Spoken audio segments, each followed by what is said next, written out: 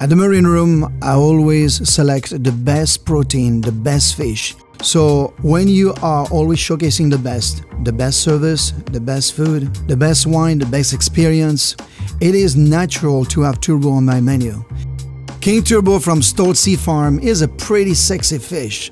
It is firm, sweet flesh, and versatile, so I decided to prepare it as a crudo. The turbot is marinated with mild lemon juice, a little bit of sea salt. I put it right on top of compressed watermelon, topped with trout caviar, dotted with carrot, ginger, olive oil puree, radish, green apple sorrel.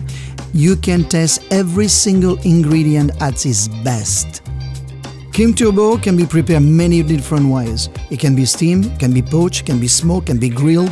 But what I like to do with it is to wrap it in prosciutto with thyme and then put on a cedar plank so it cooks and smoked. It is just beautiful. Served on a fennel mousseline, organic baby vegetables from fresh origin, another drizzle of lemon oil. It is slightly smoky and shows up the fish perfectly.